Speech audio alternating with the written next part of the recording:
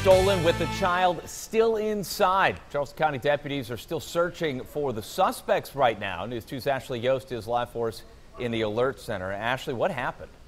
Brad, the owner says the car was stolen by two men with a 6-year-old child still inside the car. The owner says they left the burgundy Dodge Caliber running, sitting in the driveway of a home on Clovewood Street in Ladson. Deputies found the car close by near Palmetto Commerce Parkway. The child still inside and was not hurt. Neither of the suspects were there. The Charleston County Sheriff's Office used canine and air support units to help look for the look for the suspects, but they have not found them. The child is now back with family. In the alert center, Ashley Yost, News 2.